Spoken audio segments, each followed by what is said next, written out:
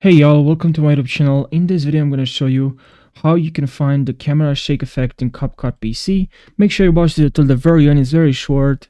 So, I know CapCut, after each update, there's potentially new changes inside effects page. They will change where the effects are, some effects are located, and the images and the banner of that effect, how it looks like. Some things will change. So I hope this will save you time. So let's jump right in the video. So I'm not making this video too long, so don't waste your time.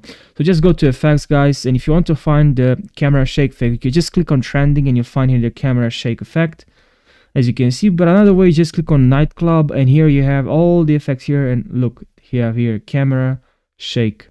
Click on this plus and we add this effect in the timeline.